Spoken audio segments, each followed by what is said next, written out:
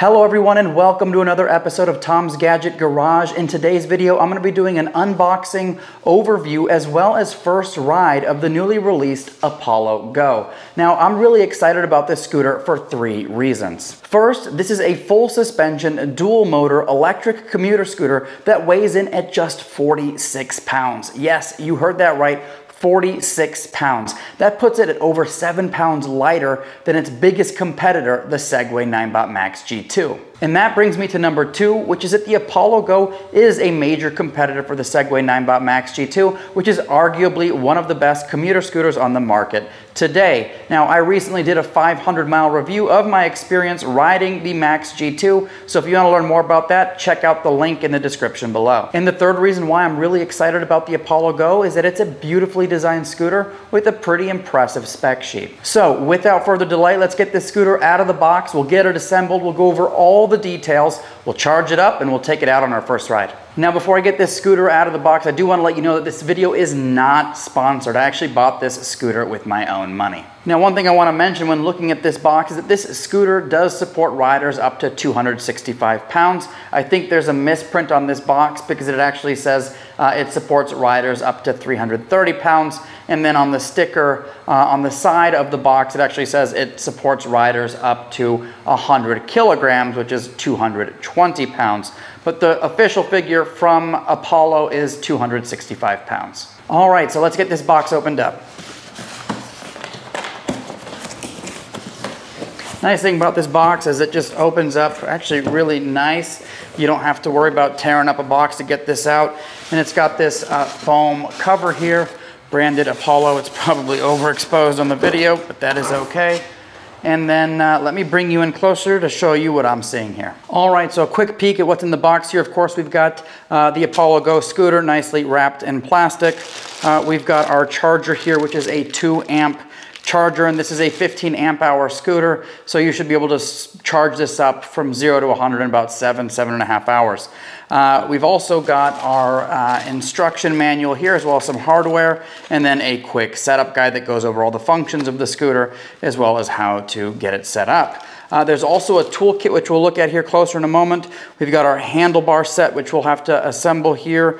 And that's about it. That's in the box. So I'll get this thing pulled out and we'll go over everything individually. All right, so that is the Apollo Go out of its packaging. And when I pulled it out, I realized, wow, this thing really is light at 46 pounds. This is gonna be our head unit or handlebar assembly, which will be attaching to the stem with the hex bolts here momentarily. And this is some of the stuff that was in the box. So here you've got some end cap covers for your turn signals in the event that you drop your scooter. You've got a wrench, you've got spare screws, bolts, and all that fun stuff. And you can actually see here they've got a parts list, which is really helpful. If you ever need to replace anything, you probably have what you need here. This is the Allen key set, and then you've got this little manual pump that you can use. And of course, there's a valve stem adapter. I don't really like these. I prefer the chuck adapters. I'll actually link a video where I cover that. It actually makes inflating tires a heck of a lot easier. We've got a quad lock mount for your phone, which I actually bought a phone case with a quad lock mount. Never used one before, but I got that phone case, which we'll be using with this scooter. And then of course, here we have got this basically redundancy for the locking mechanism, and we'll go over that here. We've got our instruction manual, of course our 2-amp charger, so like I mentioned before, 7.5 hour charge time, and then we've got our hex bolts, quick setup guide, and all that fun stuff. All right, so I went ahead and removed the scooter from the table and I put it down lower here on this block. And what we're gonna do now is get this stem extended, locked into place, and then we'll get the head unit and handlebars bolted in with the provided hex bolts. All right, so the latching mechanism on the Apollo Go is pretty robust and it's really easy to use. Simply lift the stem. You'll see this hook here. It will lock into place, and then you just lift this up and clamp it down, and it's locked. And to undo this, you simply push the red button, pull it out, and you can fold it back again, but we'll go ahead and keep this closed. Apollo does provide this safety strap, which actually hooks onto a mounting point here. Just wrap it, not around the wire, but around the actual stem, and then lock this into place. and there you go. You've doubled up on safety and you're all set. All right, so in terms of the head unit and handlebar assembly, it's actually pretty straightforward. You simply insert this into the stem. Now there's gonna be some wires. You're gonna wanna make sure that you fish those in and gently place the head unit on, making sure not to pinch any wires. And then just make sure, visually inspect that the bolt holes are properly aligned, and then simply insert the 6 hex bolts, 2 on either side, 2 on the rear, and tighten them accordingly, and you're all set with that. Now, if you're curious what the latching mechanism looks like here on the back end, when you fold the stem down, there's actually this magnetic clip that comes out, and you can actually insert it into here and it locks into place. And when you want to unlock it, you simply push this button, lift, secure the latch, and you're good to go. All right, so there's the Go in its fully assembled form. We've got the head unit handlebars attached, the stem extended, locked into place. So that's what the scooter looks like. It's a pretty nice looking scooter, so we'll go ahead and zoom in on some of the features here, tell you all about it. All right, so we'll start at the top and work our way down. One thing I do want to mention is that Apollo did attach this quality assurance card signed by Violet on January 24th of 2020, basically going over all the features and functions and making sure that this is a functional scooter before shipping it out. So I think that's a really nice touch. Here is, of course, the handlebar assembly, and the Apollo Go has end cap style turn signals, which I really like, because if you've got a wider grip on the scooter, you're less likely to cover these up, whereas some other scooters might have these kind of inward a little bit more, which makes it more likely that you're going to cover those up with your hand. Of course, we've got our brake lever here. We've also got a built-in bell, which sounds like this. And one thing I'll mention about the brake lever is that it actually controls the drum brakes on this scooter, as well as the regenerative brakes that you actually have in both wheels. This scooter does have a dedicated regen brake throttle mechanism here, which is really nice, because if you want to slow down but conserve energy, recharge the battery, you can actually use this lever to slow down instead of using the drum brakes, which, you know, drum brakes are absolutely fantastic because they are super low maintenance. But if you have the option to brake electronically, why not? So these are really nice. We'll absolutely be putting that to the test.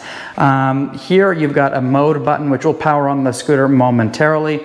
You've got your left turn signal and, of course, your right turn signal over here, as well as a power button to power the scooter on. And then right here we've got our throttle, which, you know, you can press. It's really actually got a really nice feel to it, but that'll get you going. Now here at the center you've got a dot matrix display, which is here, and dot matrix displays are really nice because they're much more visible in broad daylight, whereas a lot of LCD screens are quite honestly really hard to see in direct sunlight, or if you're wearing something like polarized lenses in some cases. Right below that screen is this quad lock system that allows you to mount your phone. Now, the scooter does come with an adhesive adapter that you can slap on the back of your phone, or what you can do is buy a quad lock case for your phone, which I have, which allows you to put your phone directly onto the scooter. So the way the quad lock system works is pretty simple. You simply align your phone, and once it's in place, you turn it, you lock it, and this thing isn't going anywhere. Really nice that Apollo is integrated with the quad lock system. One thing I will mention is that a lot of people like to get real-time stats, driving information, all that fun stuff directly on screen, which you can absolutely get with the Apollo app. So you can track your distance, your mileage, your speed, all that fun stuff. Another thing that I want to mention is that because it does have the quad lock system, you don't have to worry about bulky phone holders attached to the handlebar assembly, which, you know, looking at it right now, there isn't much space because you've got this really big head unit here, and you've got not only your throttle, but you've got the throttle for the regen system. So there's not a lot of real estate there anyway, so it's really nice that you have the quad lock system in place to mount your phone to. And of course, something that you saw earlier with the latching mechanism, here it is. So this is what you can open up to fold your scooter and latch it into the deck. And of course you've got magnets here and there, and you can lock it into place. And another thing I want to mention is this is all metal. So some people are curious what the materials are. This is all metal. This here is plastic, you know, you've got your rubber, and then the stem, of course, is metal. And as we work our way down, we'll see that the cable management on this scooter is actually really quite nice. They've got everything routed and wrapped here through the stem assembly and going into the frame. Of course, this is the latching mechanism that we looked at just a little bit ago with the extra safety strap, basically to double up on safety precautions there. And as we work our way down, you'll see you've got your charge port here. It's got some rubber that'll meet the actual port itself to help with water tightness, which, by the way, on the Apollo Go is IP66. So it's got industry leading dust and water ingress protection, which is super important for any commuter scooter because, you know, the weather's not always ideal and sometimes you might run into inclement conditions.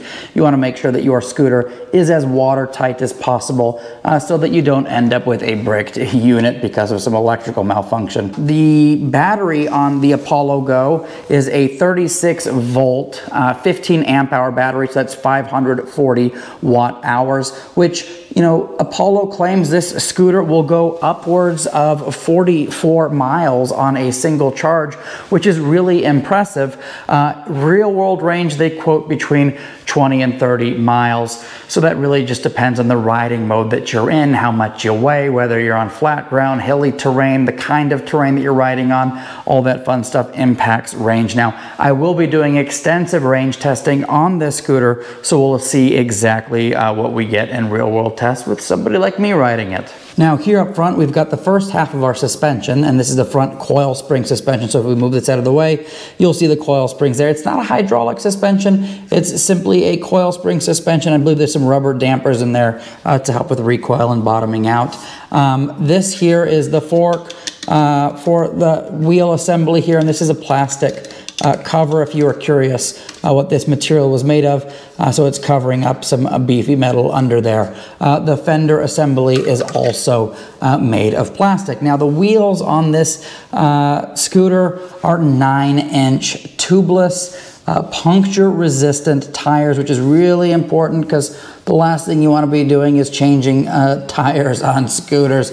It's quite a bit more difficult to do than it is on something like a bike, and so puncture resistance is absolutely important to have. Now, this is also the location of one of the two motors. Now, each of these motors puts out 350 nominal watts and up to 750 watts of peak power, making for a combined 1500 watts of peak power potential. So that should make this scooter ideal for hill climbs, which we will absolutely be testing out.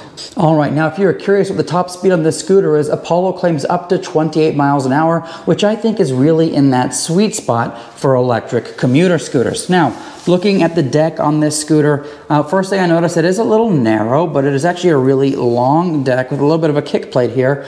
So we'll see how comfortable that is to ride. Looking down here, we've got a really robust looking kickstand, which actually folds and blends into the frame. So I think that's a really nice touch. A lot of times when you look at scooters, you just see these like, you know, regular small bike looking kickstands that don't blend into anything. They just kind of hang off the side. So it's nice to see that they've cleanly integrated that into the frame. This, of course, is the lock unlock button for the folding latching mechanism for the stem. And this here actually doubles as a handle when carrying the scooter, which is really nice because sometimes scooters are just a little awkward to carry around. Now, working our way to the back here, we've got our rear 350 watt nominal, 750 watt peak motor. And of course, we've got our fender assembly here, which is also plastic. These attach to these metal supporting arms here on either side of the scooter. And this here, this swing arm is actually made completely of metal, so there's no plastic covering on this. That is solid. And of course, as you can see here, we've got our drum brake assembly, so that brake handle that you pull up front actually actuates this for the drum brake. And if you ever need to adjust this, the beautiful part here is you just twist this and you'll be able to adjust that to your liking. So really nice touch from Apollo. Now, one last thing I want to mention back here on the scooter is it's actually got quick connects. So if you ever do need to replace a tire, you can simply use this quick connect to disconnect the motor from the power source, which is really nice to have. All right, so looking at some of the lighting on this scooter, of course, in a moment we'll power it on and take a look at it all, but I just want to call it out here real quick. Of course, like I mentioned before, we've got our end cap style turn signals. Here under the head unit, you've actually got a headlight, and then just below that, you've got this ambient light, which I think is a really nice touch by Apollo, because night visibility is key when riding any kind of scooter. If we work our way to the back, you'll see that it's actually got an integrated brake and tail light combo, as well as integrated turn signals, which is huge because, you know, there's a lot of scooters that have turn signals up front, but not in the rear. I personally like signals up front, in the back, to maximize visibility for other people that might be driving around you. All right, so let's go ahead and power this scooter on. I'm gonna go ahead and press and hold the power button, and there's that dot matrix display. And there we go, the scooter is powered on. Now, looking up front, there is that headlight that I was talking about right there. Looks pretty bright. We'll do some night ride, see how it looks. There's that ambient light I was talking about. That is really, really bright, which is gonna be really important for night visibility. Coming back to the tail end, of course, the tail light there is blinking, so we need to go ahead and bind this scooter, so we'll go ahead and do that now. All right, so now I've got the Apollo app open, and what I'm gonna do is I'm gonna add this scooter. So I'm gonna go ahead and click Add New Scooter. Okay, I am absolutely ready, and it is searching for the scooter now. Apollo Go, scooter's found. We'll go ahead and click on that. It's connecting to the device. Connection successful. All right, continue. Checking motor, checking battery. Nice little, you know, graphic here that we've got going. It's checking the brakes. Checking earth gravity pull. That's hilarious. Rocket launcher, all right. Element 115 tank level. Flux capacitors. Checking nitrous. Airbag system, yeah, I wish. All right, we're gonna go ahead and give this name, this scooter a name. I'm gonna go ahead and call it the Go. Okay. And I'll go ahead and set up my super secret pin. All right, once your pin is entered, it's gonna say, is everything okay with your Go? Please examine the scooter, ensure everything is secure. Take a close look at all the components, connections, and wiring. So we went ahead and did all of that when we did the overview of the scooter, so everything looks fine. And then there's a nice little video for riding instructions. And of course, you can go through and watch this as you set this up. I'll pause that for now, but that is the app setup experience with this scooter. If you want to change drive modes, it's actually a single quick press of the power button. So that's eco mode. Click it again. That is comfort mode. Click it again. We are now in sport mode, and you click it again, you're back to 1. So if you want to change your drive modes, simply quickly press the power button. All right, so the scooter is back on the block. Let's go ahead and test this motor function. Kick to start is off, so let's see what we get here. All right, rear motor works, front motor works. That's good. Let's test out the turn signals. So there's our turn signals here, as well as in the rear. So you can see those, so that's pretty nifty. Turn signals on the other side work as well, so that's awesome. There's our tail light glowing red, and when you hit the brakes, this thing actually blinks. So that's really nice for visibility. Now, in order to turn on the headlight on the scooter, you simply single press the M button, and that'll turn on your headlight. If you double click on the M button, that'll turn on the ambient light. You want to turn the ambient light off and just have the headlight running? Double click on the M button. There you go. You want to turn off the headlight, single click the M button. That's how your lights work. Now, if you are curious what the braking is like on this scooter, I'll go ahead and spool this up. And I'm going to go ahead and hit the brake lever. And you can hear that drum kicked in. Now, let's say you don't want to use the drum brake. Let's spool it up. And this time what we're going to do is we're going to hit the regen lever, and that stops it immediately. You don't hear the drum kick in. So that's the beauty of this Apollo Ghost, is you have the option to choose how you want to brake. You want to conserve energy, charge up your battery with a little bit of regen? Absolutely, you can do that. Or if you want to use the manual brake in combination with the regen, you can absolutely do that as well. Also, one thing I rarely see in scooter reviews is a view of the bottom of the scooter.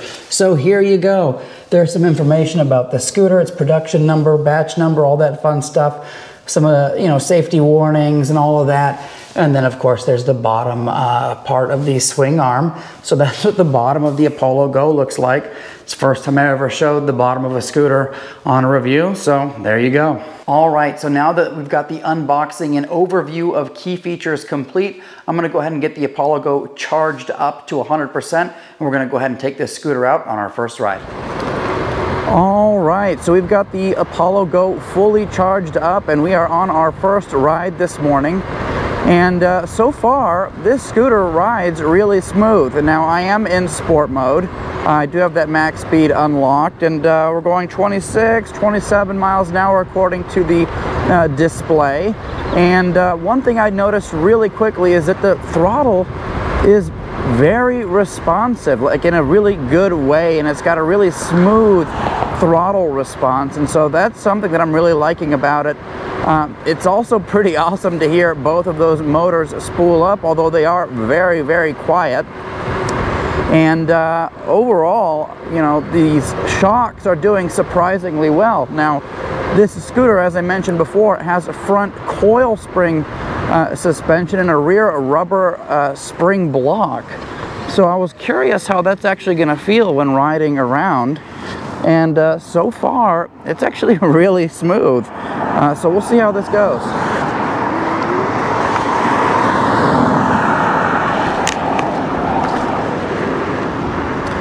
Now, in terms of the deck length, as I mentioned before, it is narrower, but it is a pretty long deck, and honestly, I don't have any issues at all with my foot position on here. It's actually really comfortable. Now, one thing I do want to mention, we'll be testing out the regenerative brakes, but I was going through the Apollo manual last night, and they very specifically say that, when you have 100% charge on your battery, they do not recommend using the regenerative brake throttle until you get to about 90% battery, because there is a risk of overcharging the battery. So that's definitely something to take into consideration. If that is the case, if that, that's something that they're explicitly calling out, I would think maybe in the future they would prevent the usage of that,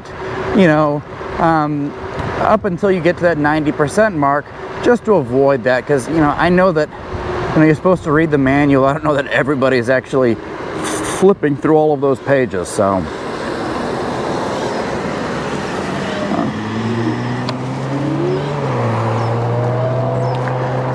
So that would definitely be something that would be nice to have software-wise, just to prevent that in the first place. They also recommend that if you're going, on really long downhill grades, that you don't overuse the regenerative braking because it could cause, potential, overheating and stuff like that. So, anyways, we're going to be putting this scooter to the test here over the next several days and coming weeks. Tomorrow I'll actually take this on. I'm contemplating either doing a range test or a hill climb test out at South Mountain Regional Park to test the dual motor capabilities of this scooter out to its fullest. But we'll see. I haven't decided yet. It's been raining like crazy over the last day or so, so it finally let up.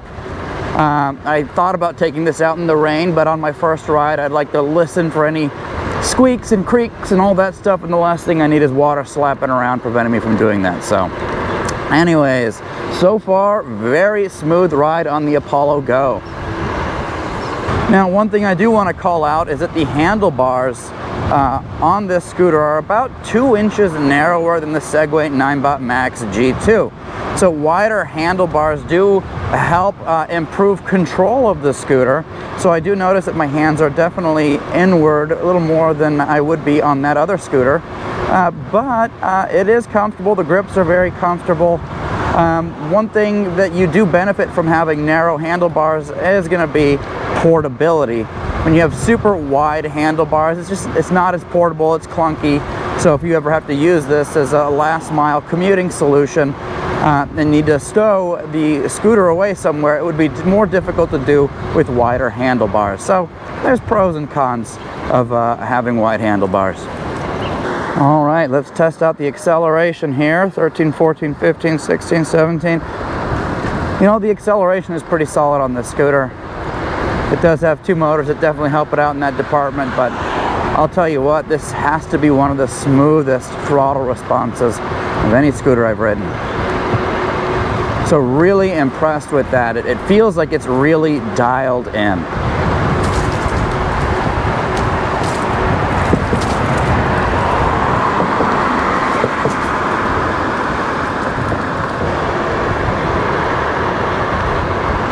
In terms of control, the scooter definitely feels very nimble. You can definitely swing it around, so that's a plus.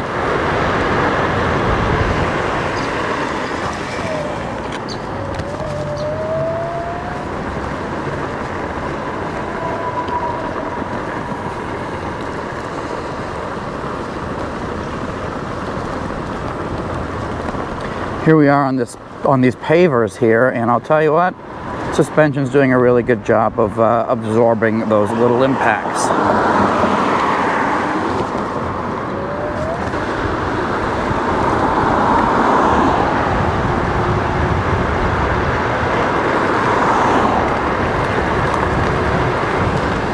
But yes, this scooter has no problem getting up to speed, so it'll be interesting to see, you know, how this does range-wise.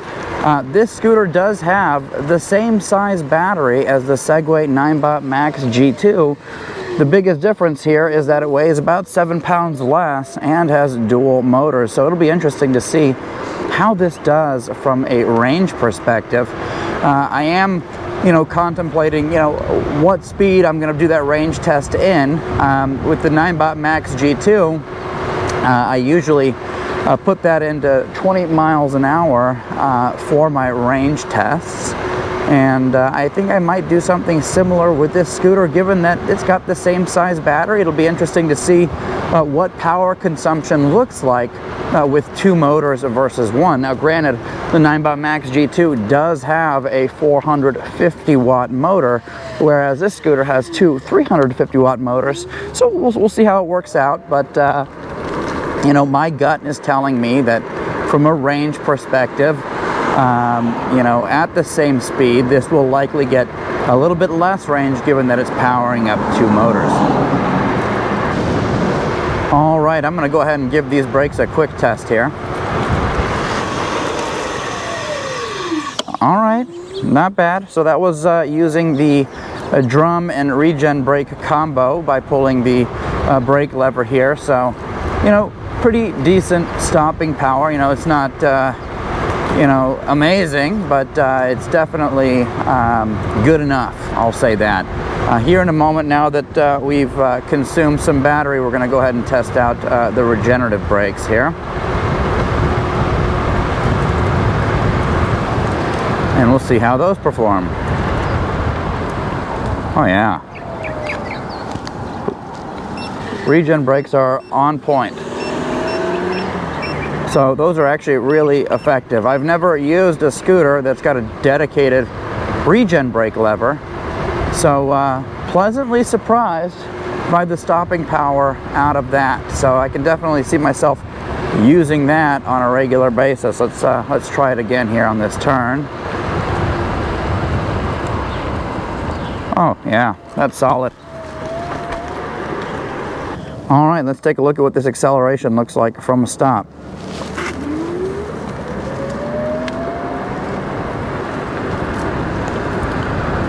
All right, we're at 20.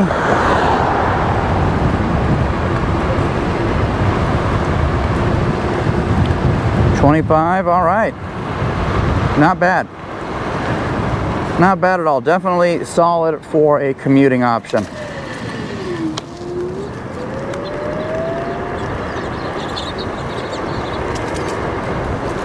All right, what I'm going to do here in a moment is I'm going to go ahead and pull the app out, and we'll use the dashboard mode, and that'll give us a better idea of what our battery percentage is. One thing I am noticing is that, you know, of course, I'm riding around at pretty much max speed the whole time, so that's definitely having an impact, but I am seeing these battery bars disappear rather quickly. So we'll see in the app what percentage we're at, and yeah, ultimately, you know, in terms of range and everything, we'll test that out on the official range test. That'll either be this coming weekend or next week. We'll see how things pan out. All right, so I went ahead and got the app attached to the scooter with the quad lock system. Seems pretty solid. And so what we're gonna do now is take a look at our battery percentage. So right now, 64% battery remaining.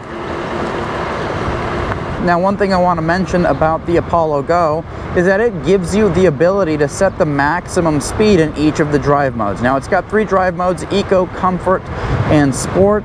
And, you know, out of the box, a lot of scooters will, you know, have Eco mode set at like 6 to 9 miles an hour, which I'll tell you what, it's really slow, and I never see myself ever using one of those modes. And so I like to, you know, set the Eco mode to 10 miles an hour, Sport mode between 16, or Comfort mode between 16 and 18 miles an hour, and then of course Sport mode, we just let it rip. So nice that you can actually go in there and set those top speeds so that, you know, you can make those drive modes more suitable for your own liking. All right, I'm gonna go ahead and test out these regen brakes again. Yeah, these are solid. I think for probably 90% of the braking that I would normally be doing, the regen brake is gonna be more than sufficient for my needs. All right, and once again, in terms of maneuverability, this is a very nimble scooter, so you can definitely throw this thing around comfortably.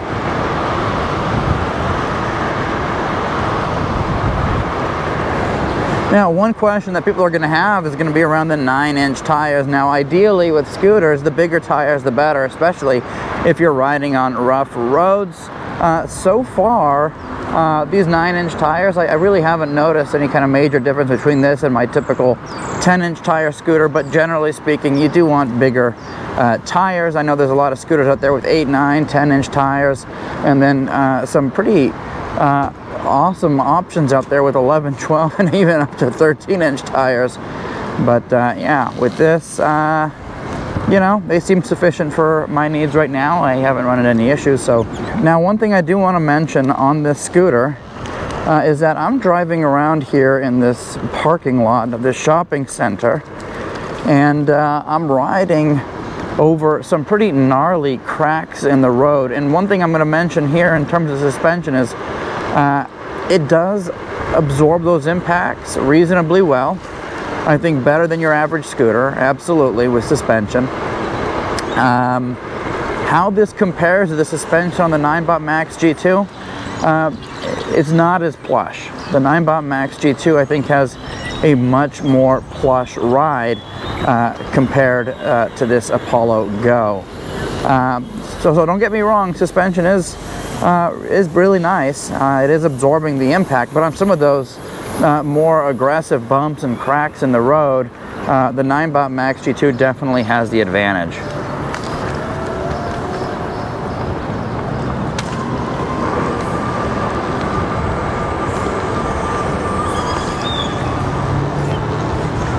Now, for a lot of the little stuff, like the little, you know, separations in the panels for sidewalks and stuff like that, these little cracks in the road, the little stuff, it absorbs beautifully.